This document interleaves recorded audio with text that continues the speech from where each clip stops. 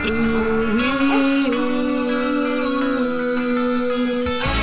bringing the trailer park lifestyle to the world. Come inside, don't be shy, cause Jolene can't wait to meet ya. She's the queen of the park. She's got gossip, news, and lots of food to feed ya. Jolene Sugarbaker.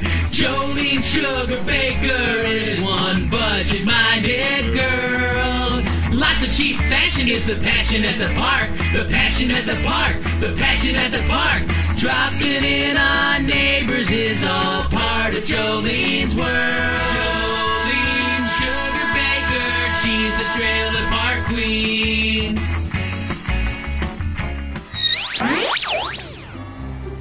Hi there, Trailer Park fans. It's Jolene Sugarbaker, the Trailer Park Queen. And welcome to the Trailer Park Test Kitchen.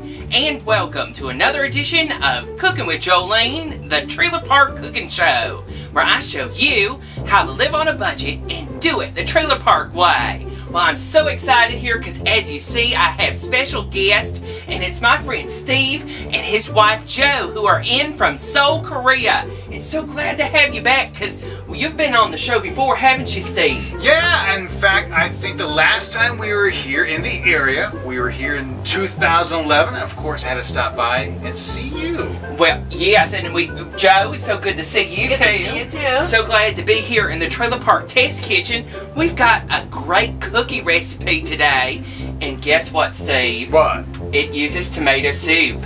Get out of town. We're going to be using tomato soup to make a great spice cookie up next on the Trailer Park Cooking Show with my friend Steve and his wife Jo. We'll see you back in just a bit. Welcome back. Making my tomato soup cookies is really simple, and I've got my friends Steve and Jo here to help me out. Now, this does sound unusual. I mean, tomato soup and cookies, who would have ever thought this would make a good cookie? But it really is going to taste good with all the spices in it. I've got my stand mixer here, and what we're going to do is we're going to put 1 can of tomato soup right on in there. So let's go ahead and just dunk it right on in there. Now, I know that is scary, and I know you all are scared here too, but it's going to be okay. There we go. Now, we're going to add 2 eggs to that, and we're just going to whip that right on up, and we'll check back with you in just a moment. Now that you got the soup and the eggs mixed up, we're going to add 1 stick of butter right on in there, and we're just going to mix this up just a little bit more. Okay, once you have that mixed together, you're going to add 1½ teaspoons of salt. Make sure you don't get it all over your counter, but we're going to dump that right on in there. Now you're going to add 2 teaspoons of cinnamon, and I like to use Saigon cinnamon. It just tastes better to me. It's like a better cinnamon to me. It's like a natural cinnamon.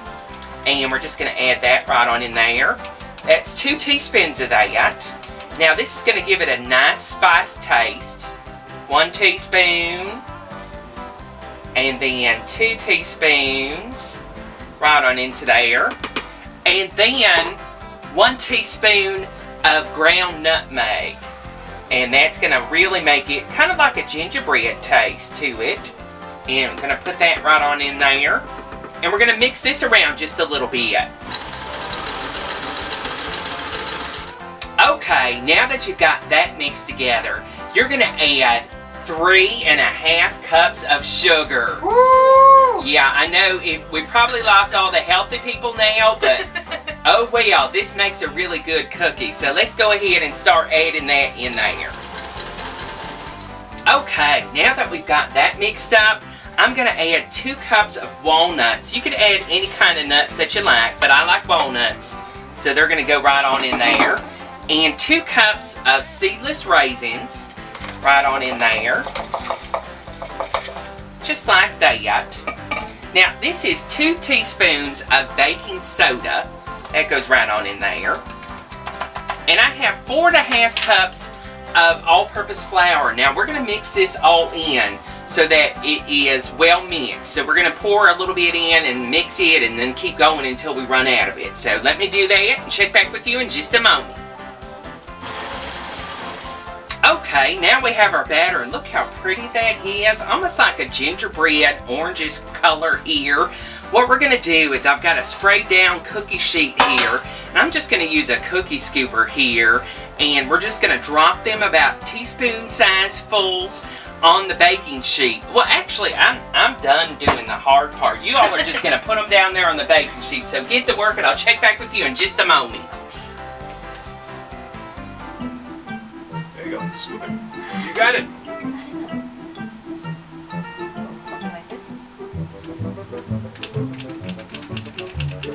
It won't come off.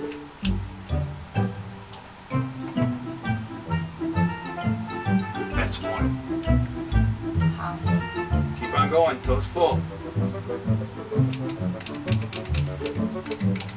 It smells like gingerbread because of the nutmeg. How y'all doing in there? We got one. We got one. Very thick batter.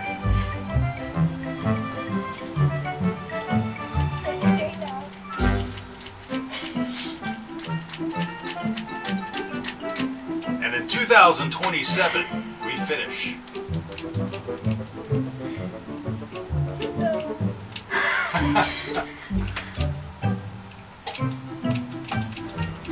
Ain't not bad. Let's take a look.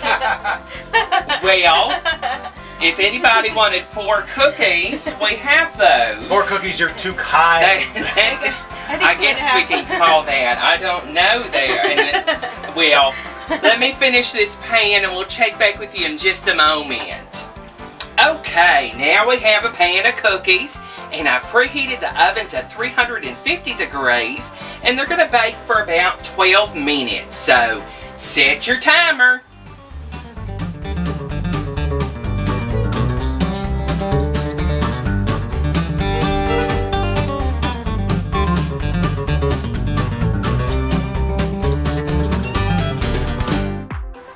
And there you have it, my tomato soup cookie. Look at that. Could you imagine a tomato soup in that cookie? No. That is, we're going to taste this in just a moment, and it looks just like a regular cookie here. No one could tell the difference right away, and it smells kind of like cinnamon and nutmeg there, and we use the raisins and the walnuts in it, and it just looks like a regular cookie, but we're going to give it a taste to see if we taste any tomato soup, so get ready, here we go.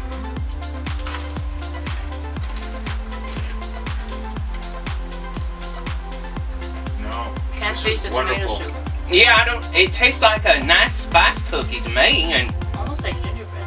like a gingerbread. Gingerbread cookie. Very moist in the middle, but crunchy on the outside, and The raisins and the nuts really pull together. Right? very surprised. People wouldn't even guess that there's tomato soup in this cookie. Wow! I think this is a winner. What do you think, It is Joe? definitely a How winner. about you? See, this This is is fantastic. this is really unusual. I hope you get a chance to make my tomato soup cookie. And if you do, send me pictures at jolenesugarbaker@gmail.com. Don't forget to follow the Trailer Park on Twitter. I'm Jolene's Trailer there. And of course, add me as a friend all over the place. I'm on Facebook, Instagram. You know, I'm all over the place. Look for me. And of course, find Steve too. Steve's on the internet too and does all sorts of fun things too. And wow, I'm so glad that you stopped by to be a guest. Thank you. Thank you for having us. Yeah, it's so great to have friends in the trailer park, and you know, it's right here in the Trailer Park Test Kitchen. Hit that big old subscribe button. I'll be back soon with some more shows. I love y'all, and we'll see you back real soon. Bye-bye. Bye. Slap on all your blue eyeshadow. Watch out for that big tornado. Get all filled with pride in the double wide. Jolene Sugarbaker, she's the trailer park queen. In the double wide. Jolene Sugarbaker, she's the trailer park queen. In the double wide. Jolene Sugarbaker, she's the trailer park queen. Visit my store at trailerparkstore.com.